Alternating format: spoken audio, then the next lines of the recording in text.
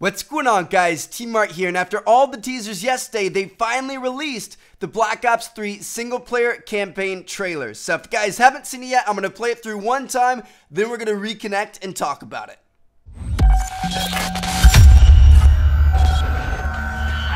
Been seen anything like this in 20 years. Storms return to the southeast this afternoon.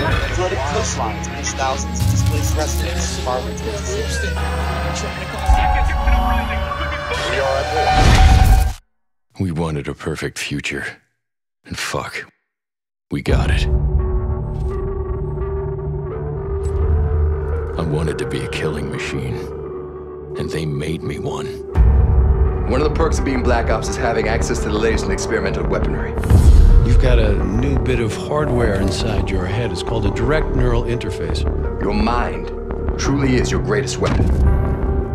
My brothers have gone dark, but nobody knows just how far. Holy shit. I don't think these people volunteered.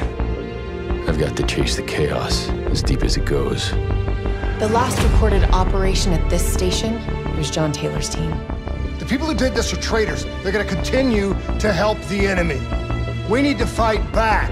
But when I look at the hard truth, I may not want to come back.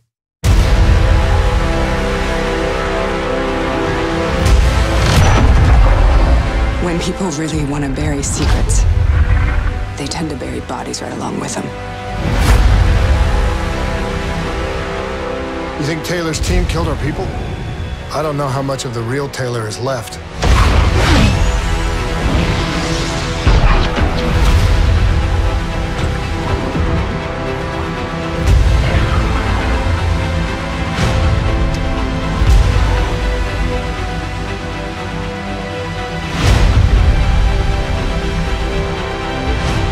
Please don't. You don't know what this will do.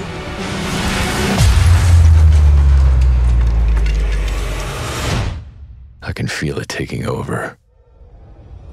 Not even my mind is safe.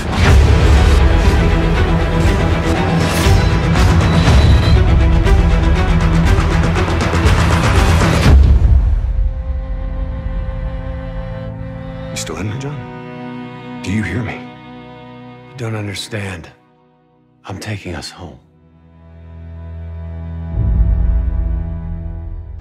Alrighty, so there you guys have it. The Black Ops 3 single-player trailer, a little bit different than some of the trailers we've seen in the past. If you go back and watch previous trailers, especially like the Advanced Warfare one and stuff like that, it seems like it was always like action, action, action, bullets, shooting, explosions, fire, crash, like all over the place. And this had a little bit of that. There are a couple little snippets of stuff like that. But it also had like a super serious tone to it. Like it was super, super epic. And it seemed to have a little bit more dialogue than normal and stuff like that. So it was kind of cool. It was something a little bit different. But it's good to have something solid to base our theories off of and kind of get an idea of what the campaign is going to be about. Because up until this point, we started off with like the random Snapchats from Dr. Celine that made absolutely no sense. Then we had the recently they've been doing the news updates about like Korean pop groups and hurricanes and all kinds of crazy stuff over in Singapore. And just like it was all just like random stuff that we were like, what the heck is going on? We can't tell what's going on. And now we know a little bit more. So one of the main themes of the campaign is going to be the DNI, the direct neural interface, which is basically, you know, kind of like combining humans with robotics. And we've, you know, heard about this stuff before, where you have like robotic arms and stuff like that, or they had that like kind of like timeline video where they were talking about how people were getting like these implants in their eyes to get perfect vision and stuff like that. So, you know, obviously in the future with this future technology, they're kind of, you know, coming up with these new weapons, and these weapons aren't actual machine weapons, they're people. So they're kind of changing people, they're changing their chemistry and the biology and everything and turning humans into machines. And, you know, obviously it kind of takes a turn for the worse. Like we saw this room right here where this guy says, I don't think these people volunteered, and it's a room full of people that they're trying to do DNI to, but they all died. Like they're all these skeletons in like the pods and stuff like that. And somebody says last reported operation at the station was John Taylor's team. So I believe John Taylor may be like the main enemy, or you know, some sort of enemy, some sort of guy that was like maybe good and turned bad or something like that. Because then somebody said, I don't know how much the real Taylor is left. And then at the very end of the trailer, we kind of get to see him, and he says, you still in there, John? Do you hear me? And John says, you don't understand. I'm taking us home. So, you know, obviously we can't deduct much information from that, but it seems like, you know, John Taylor, you know, maybe he was a good guy, he was fighting for the right cause, and then these like robots started taking him over or something like that. I'm not sure. You know, there are a million different possibilities here, but there's something going down to where John started as a human, and then all of a sudden, like the machines and the robots and stuff inside of him kind of started taking over, and I'm sure that's kind of a main theme throughout the story.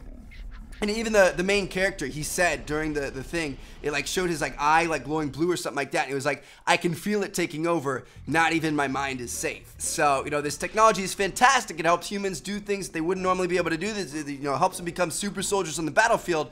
But it comes with a price, and it looks like, you know, the kind of like artificial intelligence might start taking over people's minds. Now, on top of that kind of like main theme, there's the typical, you know, Call of Duty badassery, tanks, jets, helicopters, VTOLs, all kinds of stuff like that. There are also some weird things going on that were super quick in some of the like, you know, super flashy epileptic screens. And I wanted to point these out to you guys. So there was a weird physics segment right here. You guys can see that this grenade goes off and this guy goes absolutely flying. Like that, a grenade wouldn't actually cause you to do that. So I'm not sure what happened there. It's like, you know, gravity was turned off or something like that. I have no clue. Next up, there's also this scene here where there's like a growing tree. I'm not sure what that tree means, but then we also see another crazy forest scene leading to another tree. Like this is obviously a very, very big thing as a part of the story. I have absolutely no clue what it is. We even saw a tree back in Dr. Sleem's Snapchat, so we'll have to wait and see what that means and what that place is and what's going on there. And then finally, there are a couple of crows throughout the trailer that kind of, you know, pop up just 1 frame, 2 frames, something like that, super quick. But crows represent, you know, bad times, murder, stuff like that. So it's, I don't know, it's going to be kind of an intense campaign. It seems like there's going to be a lot going on. And it seems like it's going to be pretty complex, to say the least. So, anyway, thank you guys so much for watching. If you guys enjoyed it, let me know what you guys think about this campaign trailer. Are you guys excited for the campaign in Black Ops 3? Leave comments down below. I will catch you guys later. Check out these two screens. Seen yet? Peace out.